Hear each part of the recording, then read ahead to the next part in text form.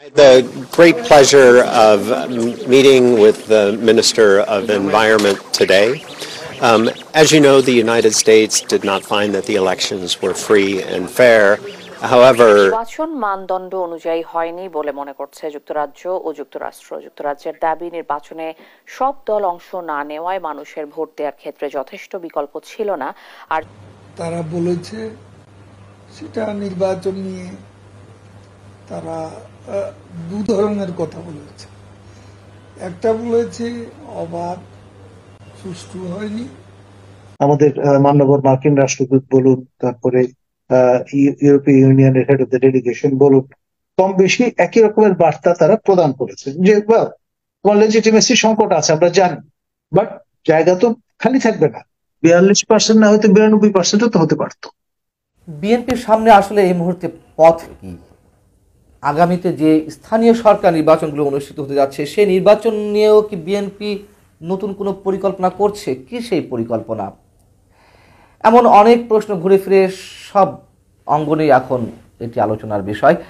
এবং আমরা তো জানি যে নির্বাচনের বেশ আগে থেকেই হরতাল, অবরোধ, অসহযোগ আন্দোলনের মতন কঠোর কর্মসূচি দিয়েও আসসালামু আলাইকুম। দেশ এবং দেশের বাইরে যে যেখান থেকে বসে ভিডিওটি দেখছেন সবাইকে স্বাগত জানাচ্ছি। একবার প্রিয় দর্শক, আমরা সরাসরি চলে যাবো ভিডিও স্ক্রিনে, সেখানে আজকের ভিডিওর মূল অংশ দেখে আসবো।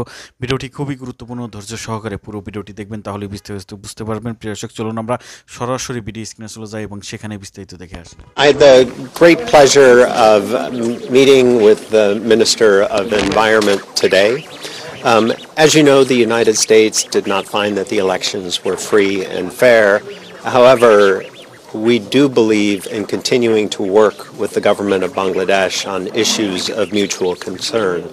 And I can see no issue more important to working together in both of our interests than in the environment, on climate change, on reducing pollution.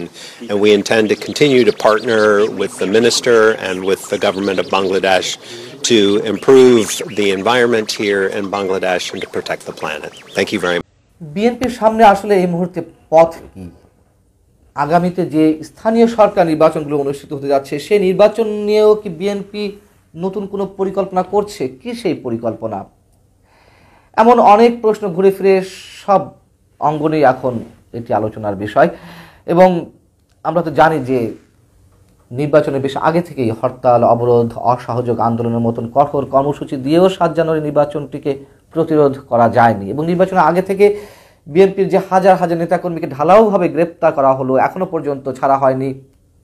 তাতে করে এই মুহূর্তে সরকার বিরোধী আন্দোলনের অংশ হিসেবে বিএনপির আসলে হরতাল, অবরোধ, অসহযোগ আন্দোলনের মতন কর্মসূচি দেওয়ার সাংগঠনিক ভিত্তি নেই, এটি বাস্তবতা। আবার নানান ধরনের তৎপরতার পরেও বিদেশি শক্তির প্রচ্ছন্ন একটি সমর্থন বিএনপির প্রতি থাকার পরেও নির্বাচনটিকে প্রতিরোধ করতে না পারাতে দলের তৃণমূলী নেতাকর্মীদের ব্যাপক অংশের মধ্যে এক ধরনের হতাশা কাজ করছে, এটিও সত্য কথা। তাদের মনোবল বা কীভাবে রক্ষা করা যায়, কিভাবে পুনরুদ্ধার করা যায়, এসব নানান বিষয় নিয়ে বিএনপিকে ভাবতে হচ্ছে। সেই সব জায়গা থেকে আবার নতুন করে জাতীয় সংসদ নির্বাচনের পরই উপজেলা নির্বাচন অনুষ্ঠানের যে তোড়জোড় শুরু হয়েছে এবং আগামী কিছুদিনের মধ্যে এই নির্বাচন অনুষ্ঠিত হবে, এটা সত্য কথা। সেই নির্বাচনে বিএনপি এখন যাবে কি না, সেই প্রশ্নগুলো অনেক কঠিন আকারে উঠেছে। বিএনপি নির্বাচনে যাওয়ার চিন্তাভাবনা করছে, এটুকু আমরা বিভিন্ন সূত্র থেকে জানতে পেরেছি, তবে নিশ্চয়ই দলীয়গতভাবে নয়। এবং চূড়ান্ত সিদ্ধান্ত এখনো পর্যন্ত আসেনি যে নির্বাচনে যাবে কিনা। এখন নির্বাচনে যদি যায় তাহলে দলের লাভ ক্ষতি কী হতে পারে, আর নির্বাচনে না গেলেও দলের লাভ ক্ষতি কী হতে পারে, এই ধরনের নানান ধরনের সূক্ষ্ম বিশ্লেষণ চলছে দলের নেতাকর্মীদের মধ্যে। লাভ ক্ষতির জায়গা থেকে বিএনপি যে চিন্তাভাবনাগুলো করছে, যদি দলীয়গতভাবে নির্বাচনে যায় তাহলে সরকারকে এক ধরনের বৈধতা দেওয়া হয়ে যায়, সরকারি দলের নেতারা প্রচারণার সুযোগ পাবেন। 7 জানুয়ারি নির্বাচন যদি বিতর্কিত হয়েই থাকে সেই নির্বাচনের মাধ্যমে গঠিত সরকারকে, তাহলে বিএনপি পক্ষ থেকে বৈধতা কেন দেয়া হচ্ছে? তেমন বিএনপি নির্বাচন মেনে নিয়েছে। আর যদি না যাওয়া হয় নির্বাচনে, তাহলে বিএনপির নেতাকর্মীদের চাঙ্গা করা হবে কিভাবে? তৃণমূলে যারা রয়েছেন এবং একই সঙ্গে দলের মধ্যে জনপ্রতিনিধিশীল যেই নেতারা রয়েছেন তাদেরকে ধরে রাখা যাবে কিনা সেই বিষয়টি নিয়েও বিএনপিকে ভাবতে হচ্ছে। হয় তারা দিনের পর দিন এইভাবে বসে থাকবে না, নিশ্চয়ই স্বতন্ত্রভাবে হলেও নির্বাচনে যাবে, অথবা দিগবাজি হয়ে অন্য কোনো দলে জয়েন করবে কিংবা আওয়ামী লীগেই জয়েন করবে।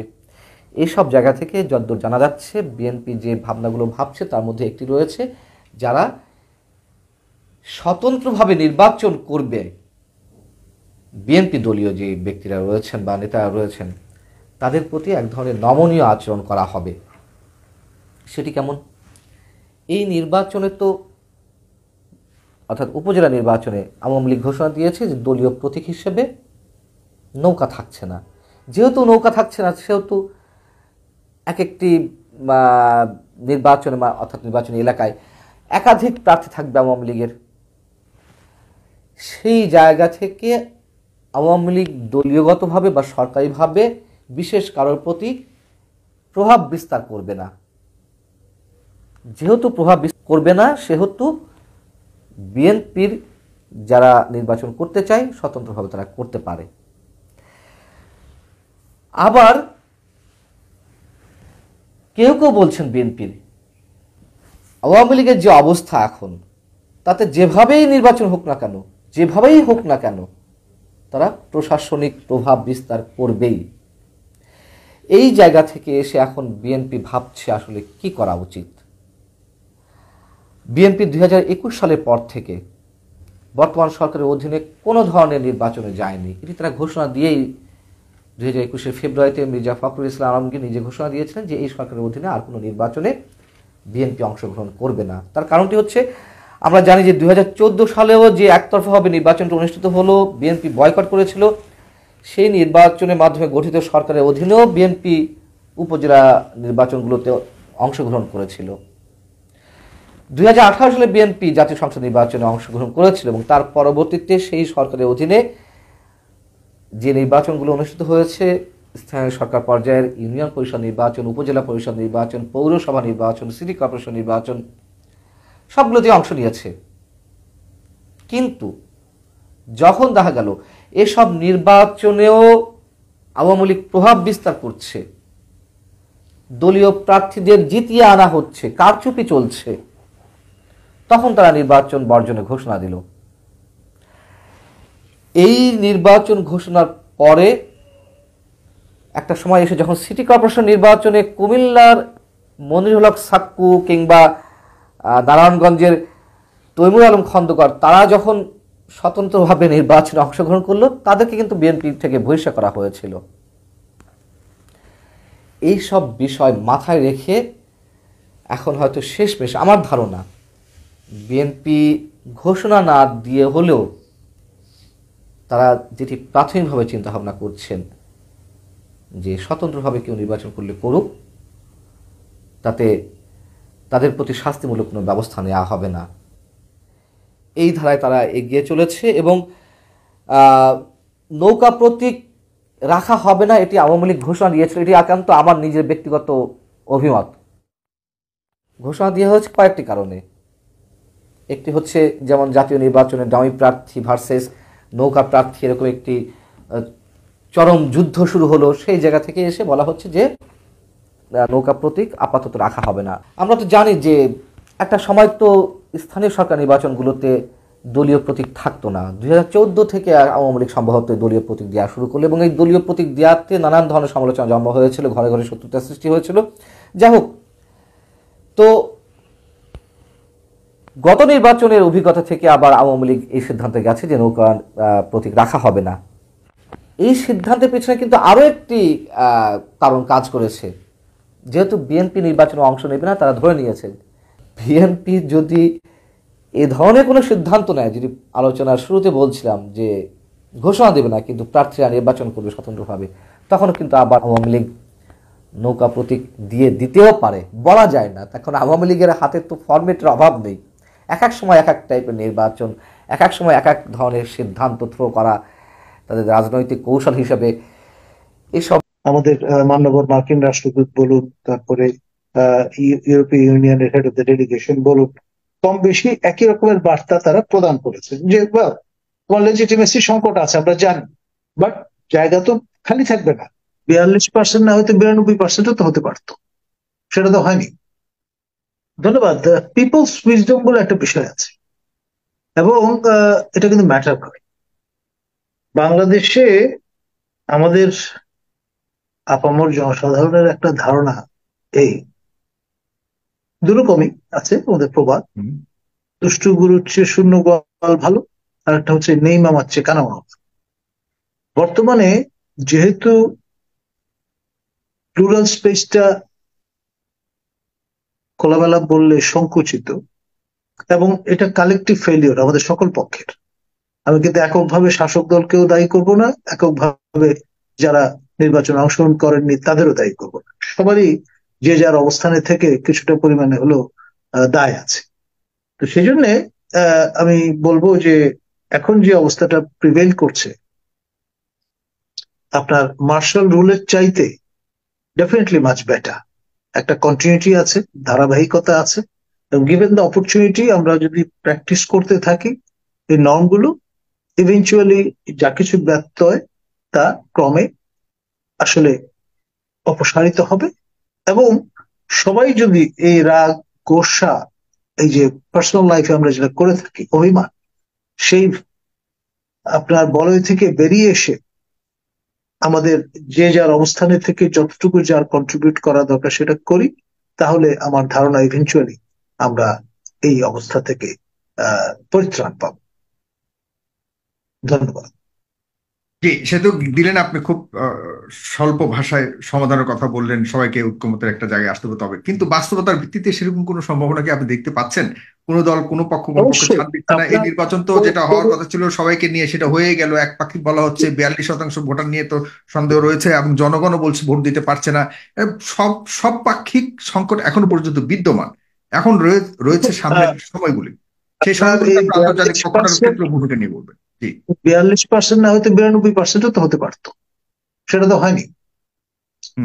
মানে হয়তো আপনার এখানে ভোটার টার্ন আউট এর চেয়ে আরো কম ছিল, আমরাও যেটা প্রত্যক্ষ করেছি, কিন্তু অ্যাভারেজের মানে যে অঙ্কটা আমাদের স্ট্যাটিস্টিক্স নিয়ে যে কথাটি পপুলারলি বলা হয়ে থাকে, লাই ড্যাম লাই, তৃতীয় ক্যাটাগরিতে হচ্ছে স্ট্যাটিস্টিক্স। মানে স্ট্যাটিস্টিক্স এমন ভাবে আপনাকে যে কোনো বিষয় পরিবেশন করে দিতে পারবে যেমনটি আপনি তেমনটি চান। তো সুতরাং এই এইসব ডিবেটে আমি না গিয়ে যেটি বলবো সেটি হচ্ছে পরিমাণে বাড়তে বাড়তে গুণগত পরিবর্তন আসে। এটা নেতিবাচক অর্থেও সঠিক, ইতিবাচক অর্থেও সঠিক। জি, world is like that, and আমেরিকানরা দে আর এ ভেরি প্র্যাগম্যাটিক নেশন। যে মাঠে আছে প্রিভেল করছে তার সঙ্গে সে ব্যবসা বাণিজ্য করবে। ওয়েস্টার্ন ওয়ার্ল্ড ব্রডলি কমন লো একটা হেরিটেজে চলে, ব্রিটেন এবং আমেরিকা পার্সে, ইউরোপ এবং অস্ট্রেলিয়া কানাডা তারা তো বাইরে না, একই কালচারের মানুষ। তারাও যে ঠিক আছে কে প্রিভেল করছে, আমরা কিন্তু আমাদের ব্যবসা বাণিজ্য, আমাদের স্বার্থ সংশ্লিষ্ট বিষয়াদি সেগুলো আমরা মেনটেন করে যাব। এবং সেই নিরিখে একেবারে আমি বলবো 180 ডিগ্রি সমারসল্টে গিয়ে আমাদের মাননীয় মার্কিন রাষ্ট্রদূত বলুন, তারপরে ইউরোপীয় ইউনিয়নের হেড অফ দ্য ডেলিগেশন বলুন, কম বেশি একই রকমের বার্তা তারা প্রদান করেছে যে তোমার লেজিটিমেসি সংকট আছে আমরা জানি, বাট জায়গা তো খালি থাকবে না। শূন্যতা বাস্তব জীবনে প্রিভেল করছে না। যারা ম্যানিং করছে তাদের নানান সংকট সমস্যা থাকতেই পারে, আছে, উই নো দ্যাট।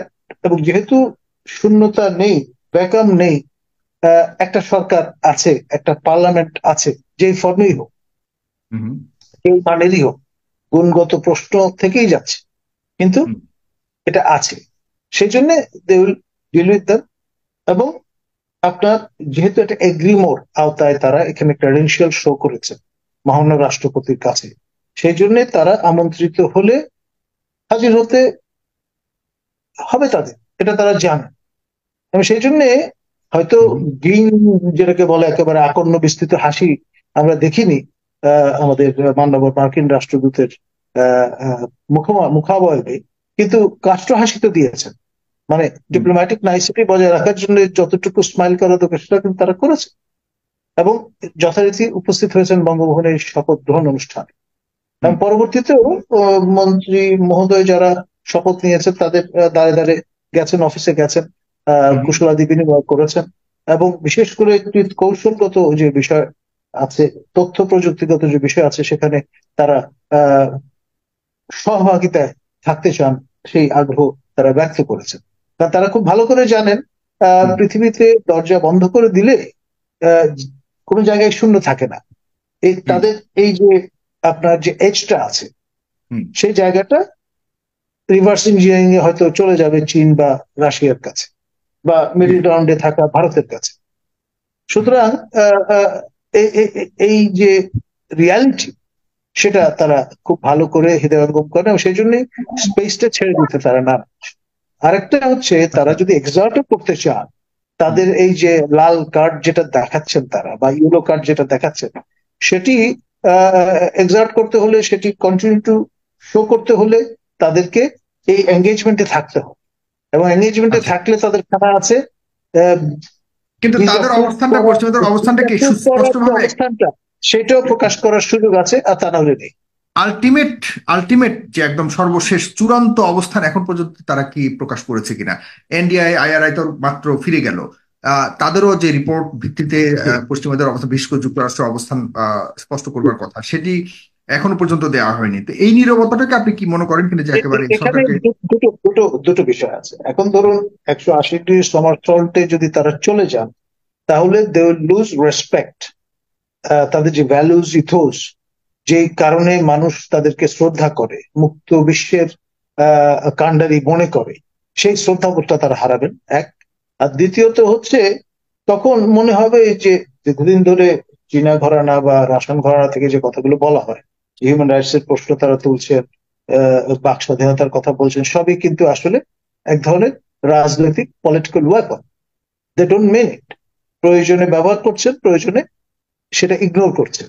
এই জিনিসটা এস্টাবলিশড হয়ে যাবে for ever with reference to Bangladesh election study. সেই জন্য আমার ধারণা, এখন পর্যন্ত তারা যেহেতু বাংলাদেশে হেরে যাওয়া বা বাংলাদেশে তাদের আগের অবস্থান থেকে ফিরে যাওয়া মানেই একটা বড় উদাহরণ তৈরি হতে পারে তাদের ব্যাপারে, যে তারা যা বলে তা করে না, ব্যাপারটা এরকম বোঝা যেতে করে না, এবং ব্যাপারটি দাঁড়াবে ভবিষ্যতে কোনো জনগোষ্ঠী আর তাদের নির্ভরশীল হয়ে রেসপেক্ট করবে না, they will lose respect for ever.